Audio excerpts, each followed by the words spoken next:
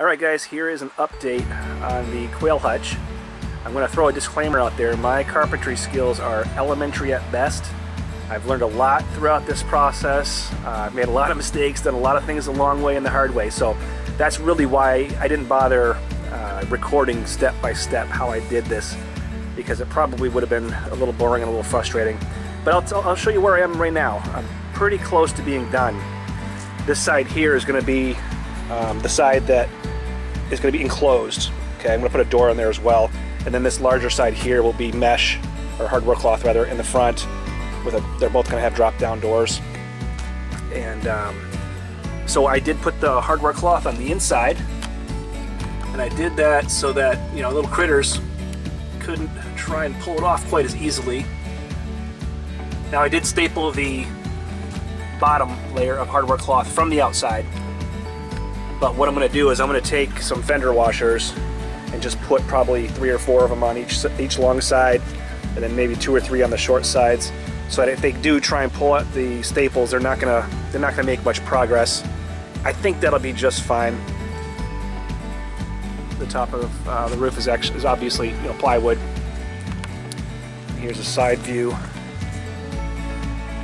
You can kind of see why I put the hardware cloth on the inside, so that they can't try and pull them off, pull the staples off.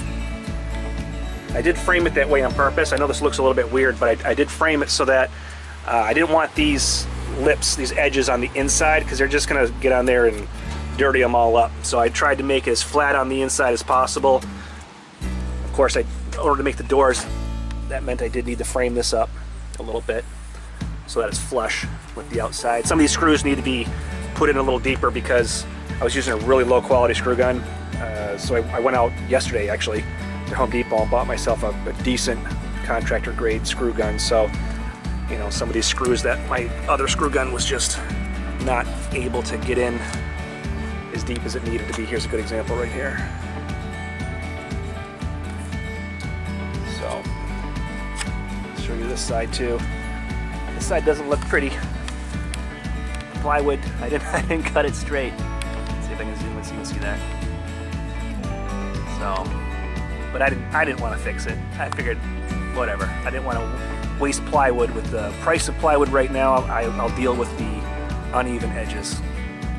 And that was just a, you know, like I said, an elementary mistake of when I was measuring. I needed an extra set of hands so I could make a straight line. I tried to do it by myself with a tape measure, and it just moved a little bit, and that's what happened. So here we are. The next step that I'm going to do is going to be making these doors, I think, first, and then I'm going to put the legs on. I know I probably could have put the legs on first, but the story behind that is I ended up coming home from Home Depot with not enough wood. So until I get a chance to, you know, get more wood, I figured I would just start building this. And I do have enough in there right now to probably either do the legs or do the doors, one or the other, or do the doors and have a little leftover. So I think I'm going to work on the doors. Plus, it's easier, I think, on this for me personally, to work on the table here than it would be to, you know, I guess probably do it the proper way, the way you're supposed to do it. I did use these hog rings that Jim suggested. I did buy a pair of hog ring pliers. I'm going to have to at some point redo this bottom floor too, because I didn't do that properly either. I should have done one side, put these hog rings in, and then stretched it, and that's not what I did. What I did was I stapled both sides in and then did the hog rings as an afterthought. So it's not super level. Another mistake I made was on this side, I want to have a wooden floor so that they have a protected spot from the elements. So I'm probably going to either have to put a few, I don't know, pieces of wood, whatever you'd call them, just so that I can put a piece of plywood in there. Sorry, the bugs are terrible. So I can put a piece of plywood in there, and then I can take it out if I decided that during the summer, if I decide that I want them to be able to get a little bit more aeration in there, then I can do that. And then I'm just going to work on the tray. I don't even know if I'm going to put a tray on this. It depends where I put it. I may just, you know, let the droppings fall and then shovel them occasionally, or I may put a tray system in there if I'm going to keep it closer to the house. I haven't really decided on that yet. So anyway, just thought I'd give an update. Hope everyone's doing awesome out there. Enjoying the weather. It's a balmy 71, I think, here right now in Maine. But we got hit hard last week with, you know, high 90s.